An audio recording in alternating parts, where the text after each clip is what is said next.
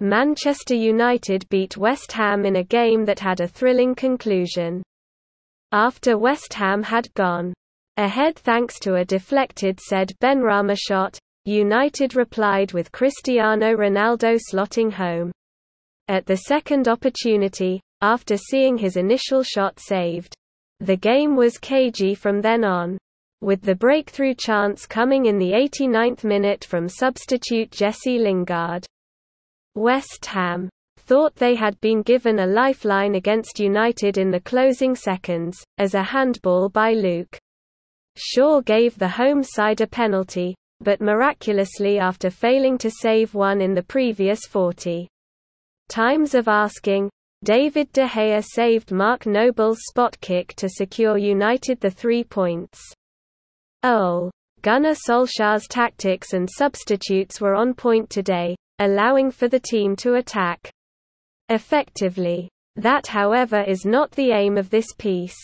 Has scored 4 goals in 3 games so far since rejoining United. He scored the goal today and arguably should have won the team 2 penalties with his quick feet. But I think even at 36 years old and with 5 Ballon d'Ors to his name, Ronaldo has room for improvement, and I'm going to tell you about my major concern with the player going forward. Now Ronaldo has been in excellent form, scoring 4 goals in 3 games, and this has been hand in hand with a high volume of shots. Against West Ham, he had 6 shots, with 5 on target. Wherever he has gone, this has been a trend that the player takes a high number of shots. In his last season, 2 seasons with Juventus, he registered 5.4 per 90 minutes in 2020-21 and 6.4 per 90 in 2019-20.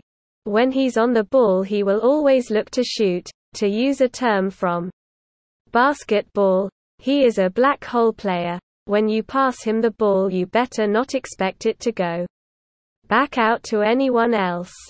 Some of the best players in the NBA on their day can be black hole players, putting the whole team's offensive output on their back. The late great Kobe Bryant is a good example, and it can be important sometimes as those players will carry a poor team through. However, 2 things to consider here are: 1, football is a completely different sport to basketball, and 2, what if a player is taking all those shots but isn't having the desired impact? In this case with Ronaldo, not scoring the goals. There were 2 major examples today where Ronaldo could have passed to Mason Greenwood and it would have been a guaranteed goal. The second I will let him off because due to a poor ball by Vladimir Koufal, Bruno Fernandes played Ronaldo in and provided him with a good chance in front of the goal which any striker would take. Greenwood had made a good run into the box and was free out on the right, but you'd expect any striker to take the shot, and it was only a good save that denied Ronaldo his brace. The first instance, however, is inexcusable. Having been played through behind the West Ham backline, Ronaldo and Greenwood were running parallel to the goal. All the defenders and even goalkeepers had gravitated towards the Portuguese forward, leaving Greenwood free, and Ronaldo had seen this. However, Ronaldo tried to get the ball under control for his own shot rather than playing Greenwood in first time to secure a goal. Now I would say there was a chance Ronaldo didn't know whether his teammate was onside. But Ronaldo shooting a lot and his teammates' goalscoring falling off is part of a worrying trend. During Ronaldo's time with Real Madrid, Karim Benzema had a real mixed bag of a time next to the Portuguese forward. In only 1 season did he register over 20 goals. Since Ronaldo left, Benzema has become the main man at Madrid, scoring 20 goals in every season and is considered one of the best strikers in world football. Paulo Dybala at Juventus was also an example.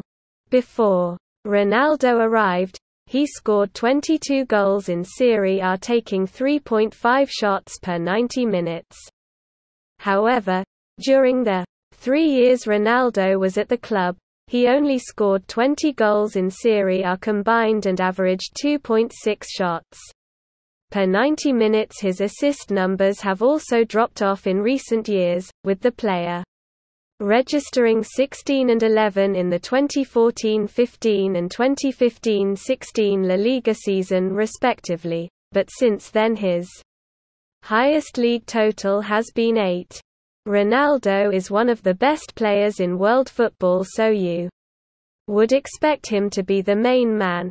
However, one of the biggest influences I feel he can have on the pitch is his ability to draw defenders to him. Ronaldo is obviously a threat up front, and due to the name, many players panic in a bid to stop him. By doing this, Ronaldo would be able to give the other attacking talent United have at their disposal a chance to shoot unimpeded, and I feel like this is something that will hopefully come with time. But to get the best out of Ronaldo, he needs to realize that sometimes he needs to consider a pass rather than go for a shot. Of course, when it comes to the bigger games and we need someone to step up, Ronaldo will be there. He is an on-field general and a bona fide superstar who will drive United forward when things look bad. But he'll also be there alongside the likes of Greenwood, Paul Pogba, Bruno Fernandes, Jadon Sancho and soon to be Marcus Rashford, among others who he needs to remember can take some of that burden off his shoulders.